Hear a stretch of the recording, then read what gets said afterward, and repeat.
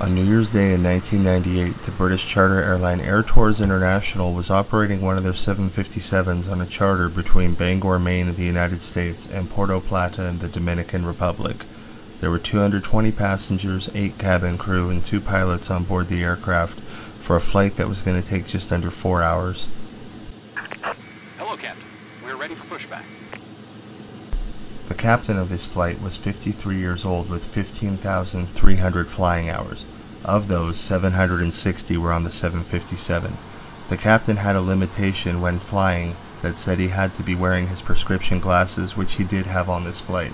The first officer was 34 years old with 4,200 hours. Of those, 850 were on the 757, making him slightly more experienced on the aircraft than the captain. The aircraft itself was delivered to the airline brand new in March 1997, so it was barely 9 months old at the time of the accident. Prior to departure, the pilots had been briefed on the forecast in Puerto Plata, which was for greater than 10 miles visibility, clear skies, and relatively calm weather. However, they knew there would be significant weather in the area around the time they were arriving, and they did have an alternate airport of Santo Domingo in case they couldn't get in safely to Puerto Plata. Around 3:15 local time, the aircraft departed Bangor under clear skies and headed south over the Atlantic out towards Puerto Plata. En route, there was a passenger disturbance, and the captain ended up spending much of the cruise dealing with that and filling out paperwork to hand to the ground agents upon arrival in the Dominican Republic. About 20 minutes before the aircraft was to make its descent into Puerto Plata, the pilot allowed a short cockpit visit with one of the passengers.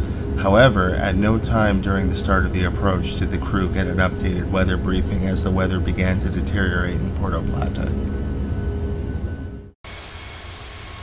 Around the top of descent, the crew got a weather update from Santo Domingo Center just before they started their approach. The update was the winds were at 130 degrees at 9 knots, with scattered clouds at 1,200 feet with rain, and temperature of 25 degrees Celsius. Visibility was not given by the controllers and the crew didn't request it.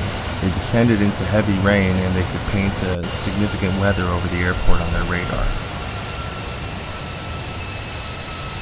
As the aircraft approached Puerto Plata, it was assigned landing on runway 26 and given the runway 26 VOR approach, which had the aircraft flying a 12-mile arc around the airport and had a decision height of 700 feet, at which point the crew would have to go around if they weren't in contact with the runway or any other legal identifier. On the approach, the crew was high and fast. Although company standard policy said the aircraft was supposed to pass over the initial approach fix with the gear down, the flaps at 20, and at 210 knots, the aircraft passed overhead at 260 knots at flaps 5 with the gear down.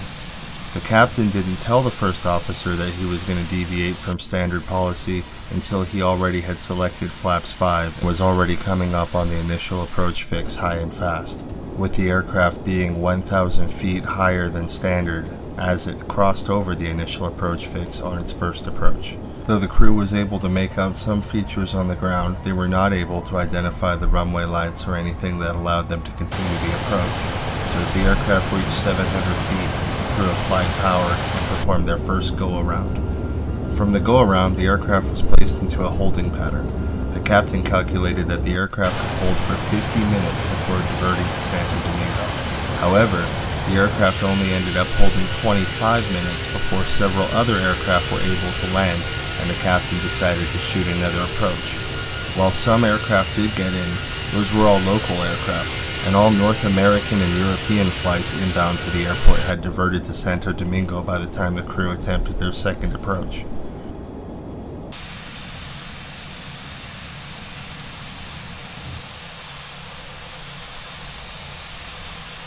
As the crew began their second approach, they saw that the weather radar returns had all moved to the southwest and the storm was no longer over the airport.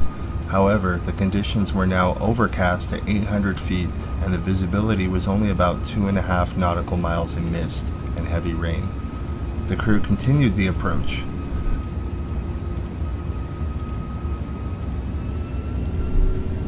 Though this time the crew did break out of the clouds and identify the runway lights, They were unstable when they got to 400 feet and not properly aligned with the runway.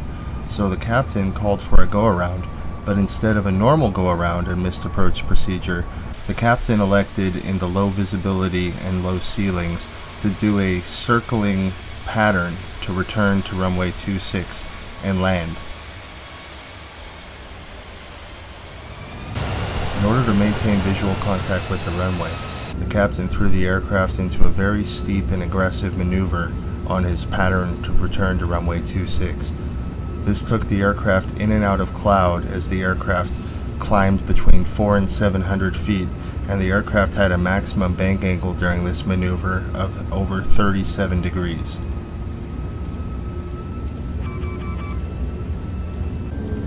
Unsurprisingly, the captain quickly lost visual contact with the runway.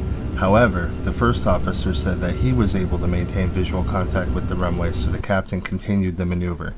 During the maneuver, the captain's glasses fell off, further impairing his vision. However, the captain continued the maneuver.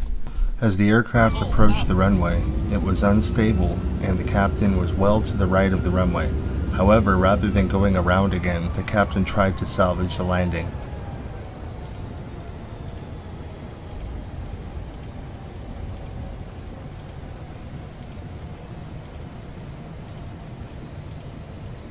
Think rate. Think rate.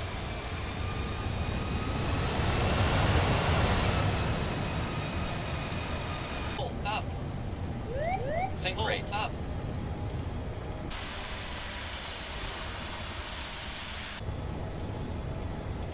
Unable to do so, the aircraft touched down to the right of the runway with the left gear contacting the grass to the right of runway 26 and the tail striking the ground, causing severe damage unbeknownst to the crew. The captain called for a go-around and claims that he did not realize that the wheel did not contact the runway and had no idea that there had been any off-airport contact.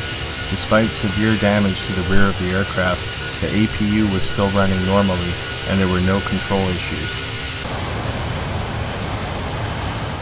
The aircraft climbed to flight level 220 and made a normal diversion to Santo Domingo to the south, where the weather was clear and the aircraft made an uneventful landing.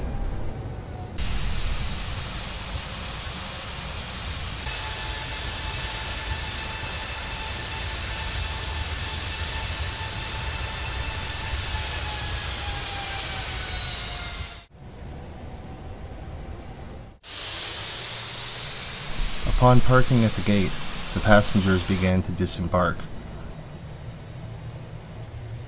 While the passengers were deboarding the aircraft, the flight attendants opened the rear passenger door and were immediately overcome by the smell of jet fuel. They notified the flight crew and the first officer very quickly shut down the APU. The captain worried that he should evacuate the aircraft, but as a third of the passengers had already deboarded the aircraft, and as there was no visible smoke or fire, the captain decided not to evacuate the aircraft. It was only after this that the first officer walked around the aircraft and discovered the true extent of the damage.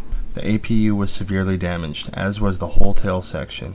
In addition, there was damage to the horizontal stabilizer and to the left gear, which still had grass and mud jammed into it. Unfortunately, due to the pouring rain, by the time investigators got to the Puerto Plata airport, all markings in the grass from the contact of the aircraft's tail and left gear had already been washed away in the mud. Despite the significant damage, nobody was injured in the incident, and the aircraft was repaired on site and re-entered service a few weeks later.